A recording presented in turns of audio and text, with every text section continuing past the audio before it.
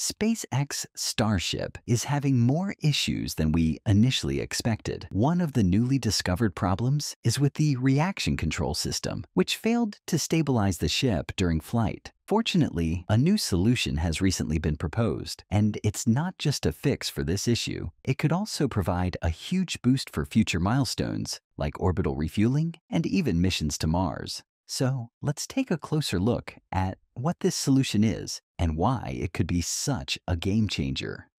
Reaction control systems, RCS, are essential to spacecraft propulsion, providing precise control over a vehicle's orientation and trajectory. These systems are designed to deliver small but accurate bursts of thrust in any direction, allowing for fine-tuned adjustments during flight.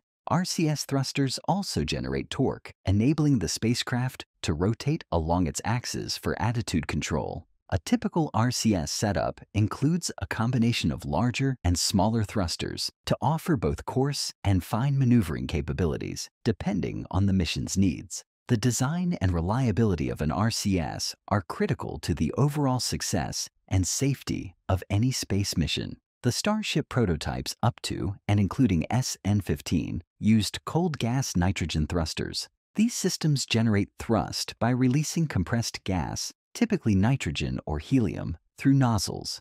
Cold gas thrusters are simple, reliable, and relatively inexpensive, making them ideal for small spacecraft or attitude control. However, they offer limited performance with a specific impulse, typically ranging from 50 to 70 seconds. During a 2021 Starbase tour with Tim Dodd the Everyday Astronaut, Elon Musk revealed that Super Heavy would use ullage gas thrusters, while Starship would be equipped with Methalox hot gas thrusters. When Tim asked why Starship wouldn't also use ullage gas thrusters, Elon began to explain why it did not make sense. Then, mid-sentence, he reconsidered and admitted it actually did make sense. Interestingly, after that interview, the Methalox thrusters were never seen again and were not mentioned in any official updates. Shortly afterward, noticeable changes were observed in the location and shape of ullage vents on both Super Heavy and Starship. This strongly suggests that both vehicles now use ullage gas thrusters. This approach is not without precedent. In fact, Elon Musk has stated that SpaceX uses the passivization vent on the Falcon 9 upper stage to help reorient the vehicle for disposal. By rotating the stage into the desired orientation before venting, the escaping gas acts much like a cold gas thruster. There is no combustion, just pressure-driven thrust from a valve opening. Despite being described as cold gas, the gas is not necessarily cold. For ullage thrusters, it is actually preferable for the gas to be as hot as possible without compromising the structural integrity of the tank. Higher temperatures mean higher pressure and more effective thrust. So, while the gas is hot, this system should not be confused with true hot gas thrusters, which we will cover later. While the current RCS thrusters on Starship offer the advantage of being relatively simple and familiar to SpaceX, which allows engineers to focus on more complex systems, they also have significant drawbacks, as demonstrated during the vehicle's 9th flight. In that mission, a propellant leak led to a loss of main tank pressure during the coast and re-entry phases. As a result, the tanks could not maintain sufficient pressure, which in turn crippled the attitude control system. Without adequate control authority, Starship was unable to maintain proper orientation and was ultimately lost.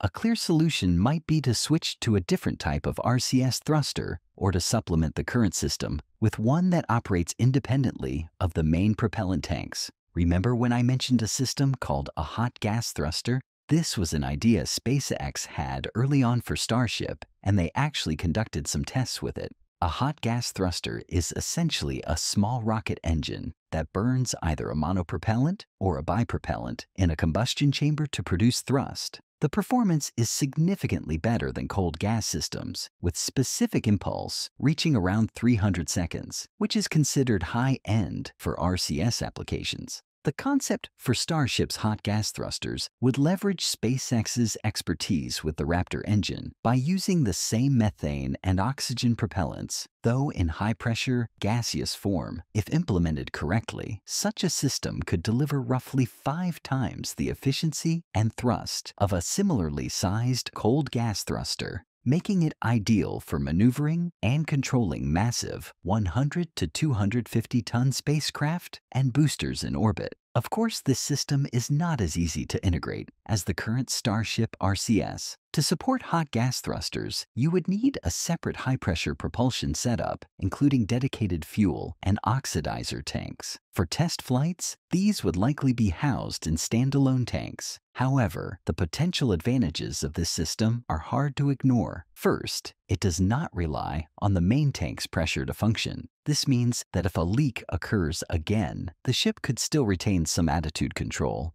offering a better chance of recovery. The high efficiency compared to other systems means less fuel is required for maneuvering, and the significantly higher thrust of hot gas thrusters makes them far more effective than nitrogen-based systems, especially for orbital maneuvers and stabilizing the vehicle during high-wind landings. This system would also be a major asset for orbital refueling operations, where two starships must autonomously dock while orbiting a few hundred miles above Earth. These maneuvers are highly complex. As Elon Musk put it, this is similar to aerial refueling for airplanes, but in this case, it's orbital refilling of rockets, which has never been done before. Another system known for its high efficiency and thrust is the hypergolic-fed engine, which uses a combination of propellants that spontaneously ignite upon contact. The key advantages of hypergolic propellants are that they can be stored as liquids at room temperature, and engines using them are easy to ignite reliably and repeatedly. While some large hypergolic engines in launch vehicles use turbopumps, most are pressure-fed systems. In these systems, an inert gas, such as helium, pressurizes the propellant tanks, feeding fuel and oxidizer through valves into the combustion chamber. Their immediate ignition upon contact helps prevent the dangerous accumulation of unreacted propellants, which could lead to catastrophic ignition events. Hypergolic engines do not require an external ignition system and can be fired multiple times simply by opening and closing the valves. This makes them especially useful for precise spacecraft maneuvers. Another benefit is their high propellant density compared to cryogenic fuels, which is particularly valuable in deep space missions. Smaller tanks mean smaller spacecraft, which helps reduce payload fairing requirements. SpaceX currently uses hypergolic-fed engines in the launch escape system of the Dragon spacecraft and has significant experience operating them. However, traditional hypergolic propellants are highly corrosive, toxic, and carcinogenic, which requires costly safety procedures for handling and storage. More critically, there are limitations that make hypergolic systems less suitable for Starship compared to hot gas thrusters. As mentioned earlier, hot gas thrusters can use the same propellants as the Raptor engines, methane and oxygen, which simplifies the overall system. This becomes a major advantage for future Mars missions. Once on Mars, RCS thrusters are not needed for flip maneuvers, but are essential for general attitude control, orbital adjustments, and re-entry stability. Using nitrogen or hypergolic propellants introduces the problem of requiring additional fuel types that are not readily available on Mars. Hypergolics, in particular, are dangerous to handle and complicate post-landing operations. They also cannot be refueled in space or on Mars. In contrast, methane-oxygen hot gas thrusters can recharge their gas tanks through vaporization of cryogenic propellants already on board. Since Starship is designed to be refueled on Mars using in-situ resource utilization, ISRU, relying on methane and oxygen makes the system far more sustainable. Mars lacks both nitrogen and complex chemicals like hypergolics, as well as helium, which is commonly used in pressurization systems. Therefore, Starship's long-term design aims to depend only on resources that can realistically be manufactured on Mars within the next 30 years. By the way, the lunar version of Starship, known as the Human Landing System, HLS, also includes additional engines near the top of the spacecraft. When the vehicle is within approximately 100 meters of the lunar surface, it is designed to switch from using the main Raptor engines to a set of high-thrust landing engines located in the mid-body section. This approach is intentional, as firing the main Raptors close to the moon's surface would kick up large amounts of lunar regolith, which could damage the spacecraft or surrounding systems. Instead of using liquid oxygen and methane like the Raptors, these landing engines burn gaseous oxygen and methane. SpaceX is currently developing these engines specifically for the lunar landing scenario. However, the primary goal at this stage is simply to have a fully functional Starship HLS. That also means ensuring a standalone Starship vehicle is capable of flying and operating reliably. The thing is, at this stage, there is growing concern that Starship HLS might not be ready in time for Artemis 3, the mission planned to return astronauts to the moon. If delays continue, there is a real possibility that China could become the first nation to land astronauts on the moon in the 21st century. As a result, alternative options are being considered, including Blue Origin's lunar lander, known as Blue Moon. Blue Origin is developing two versions of Blue Moon. The first is a robotic lander, initially scheduled to land on the moon in 2024, but now delayed to 2025. The second is a larger human-rated version designed to carry a crew of 4 astronauts. This crewed variant is currently planned to support NASA's Artemis V mission, which is targeting a lunar landing in 2030. So the first version of Blue Origin's lunar lander is called Blue Moon Mark 1, and it's a fully autonomous vehicle designed to deliver cargo to the moon's surface. It runs on a single BE-7 engine, and while it's not huge, about 8.05 meters tall and 3.08 meters wide, it can still carry up to 3,000 kilograms of payload.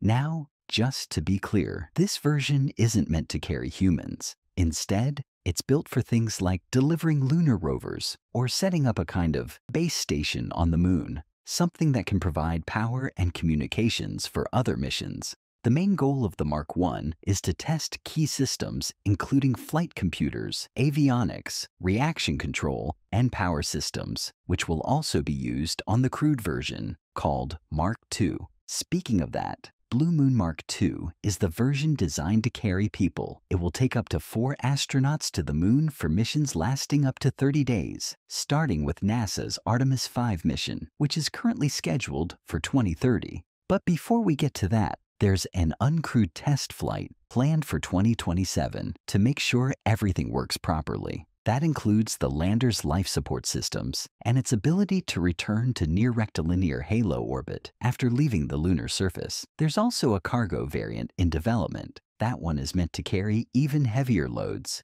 up to 20,000 kilograms to the moon in a reusable setup, or 30,000 kilograms if it's a one-way trip. Right now, the first Mark 1 is being put together at Blue Origin's facility in Florida, with a launch expected in the next few months.